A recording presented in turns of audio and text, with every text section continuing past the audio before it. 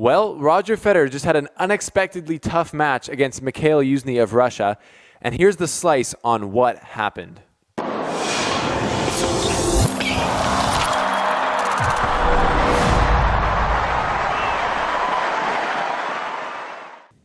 Well, Federer fans can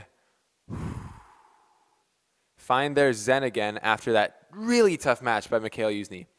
So what happened was the match started off perfectly for Federer. He was playing very loose. Mikhail Youzhny wasn't really there. Federer was dropping some of the dirtiest drop shots I've ever seen in my life on him. There was like 3 in one game where it was like a return of serve drop shot that pretty much came back over the net, and a couple other ones that were just out of this world. And I was like, great, Federer's playing amazing, going to be an easy match for him. Everything changed in the second set, though. Youzhny started playing a lot better, but Federer stopped moving as well. And now this is a point of concern for Federer fans because I don't think it was as bad as Montreal at all, but he did seem to not be moving as well for the rest of the match. It was only slight, though. So like I said, not as bad as Montreal. I don't think it's a huge cause for concern. Hopefully it's just him getting back into the flow of things and his back kind of loosening up in this tournament. But if you're a Federer fan out there, you're probably pretty worried in this match because it looked like for a while there, especially when Youzhny was up 2-1, that it might get away from Fed. Tactically, I think Federer's limited movement in this match made him do a few things that I don't think he should be doing if he wants to continue success. I think he was slicing a lot too much in this match instead of going over the ball, like I talked about in my video explaining why Federer's comeback is so crazy.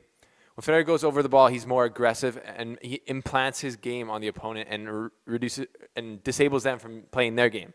He really wasn't able to do that as much in this match, and Mikhail Youzhny was able to find his groove and do damage to Federer, especially using his backhand. So I think if Federer going forward has to stay more aggressive, he has to find a way to loosen up and just swing through his backhand. That's going to be a huge key for him. He was shanking a few more balls than he has been lately. I'm not sure why that was. It might have just been his still trying to find his rhythm on the hard court, or just playing a guy like Mikhail Youzhny who does have a big backhand and he's then trying to think about it too much or something. I can't really know because I'm not Federer. I'm not in his head. But all I know, he's shanking too many balls today, and that wasn't a good sign. But I think he'll be able to clean it up. But since he's the GOAT, he stuck it out and won a match ugly, you know? And that's what great winners in sports do. They win matches that, you know, they could have gone either way, but they can stick it out and grind through and make it happen. So here going forward, Federer plays Feliciano Lopez next, and I can't imagine there being a big problem there because Feliciano Lopez just really doesn't have the weapons to hurt Federer.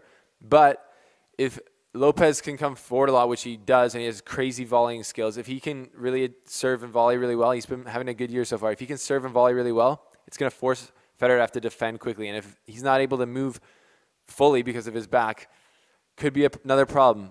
But only time will tell that. For now, this has been The Slice, and that is why Federer had such a tough match against Mikhail Youzhny in the second round of the U.S. Open. Thanks for watching, folks. This is The Slice. This is where I do tennis reviews, commentary, and predictions. So keep it locked here, subscribe down below, and your dreams will be fulfilled.